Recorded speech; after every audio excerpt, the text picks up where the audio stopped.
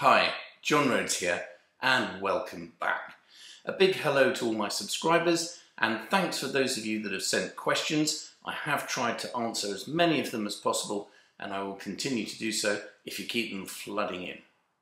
In this presentation, we're looking at a typical referred case.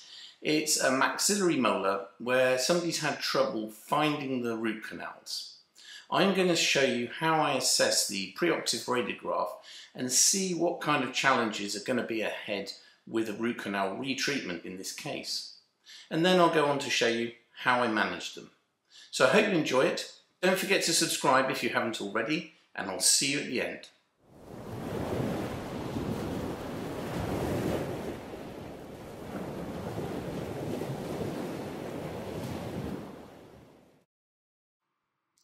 So here's the preoperative radiograph, and in this case it was taken by the referring practitioner, and it's always nice to get a good quality radiograph with your referral.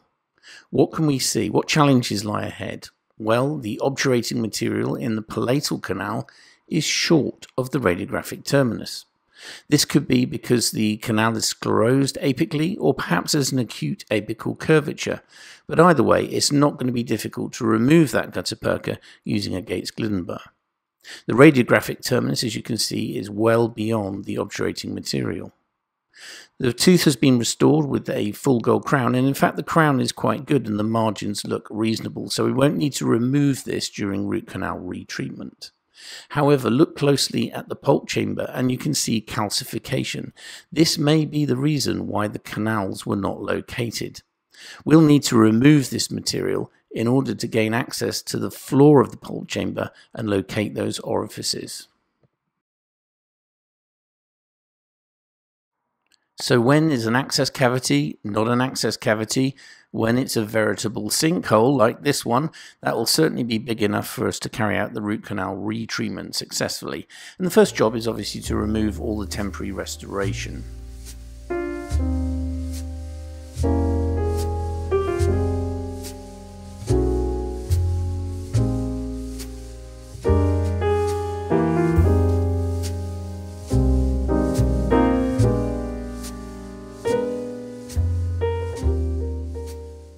With the temporary removed, we can now see the pulp floor and the obturating material in the palatal canal. We're going to use the pulp floor map to guide us to where the orifices of the canals are. You can see here that the base of the cavity is dark. This is where the pulp floor is going to be. And you can also see where the previous attempt at locating the buccal canals has been. But these are placed far too buccally.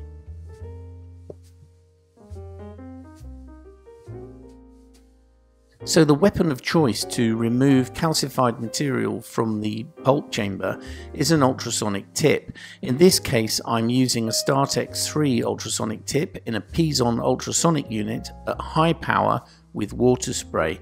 They do get hot and you obviously want the material to be removed as it's loosened.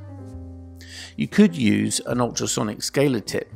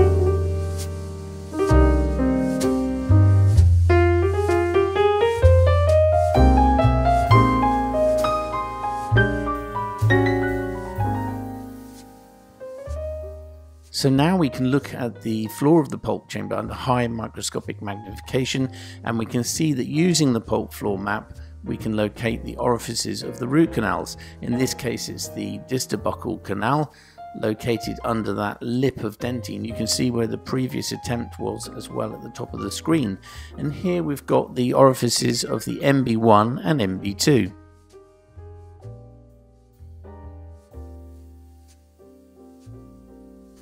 So now it's a simple matter of measuring and tapering those main root canals and then irrigating them with 3% sodium hypochlorite. I'm using an electronic apex locator to determine the working lengths, and then in this case I used an edge endo file to taper them very rapidly.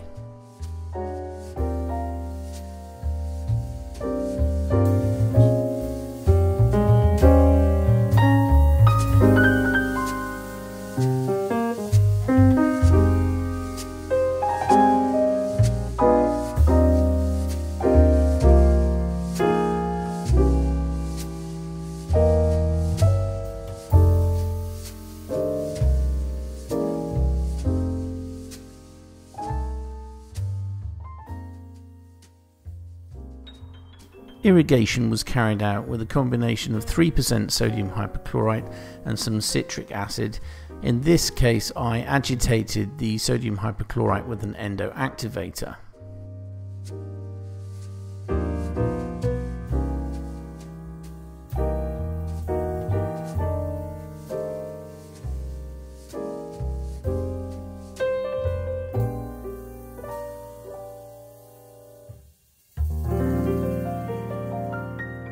There was confluence between the MB1 and MB2, which is great because it means our disinfection protocol is going to be a lot more efficient.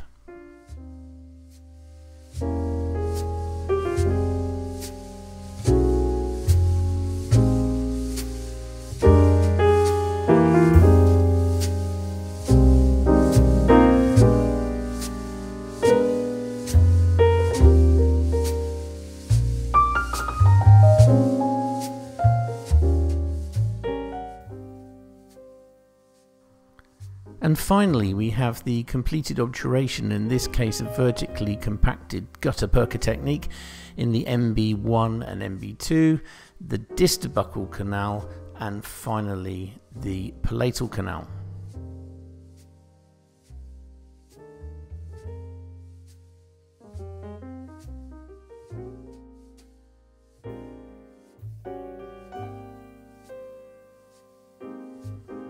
So here's that preoperative radiograph of the maxillary right first molar, showing the previous attempt at root canal treatment and the calcified material in the pulp chamber. Here's my standard paralleling view using a rin holder of the final obturation, showing a good coronal apical seal, and then a distal angled view to separate the MB1 and MB2, which unfortunately are a little bit hidden behind the implant. Well, thanks for watching. Stay tuned because there's going to be lots more interesting content on the channel. Don't forget to subscribe if you haven't already, and above all, enjoy your endo.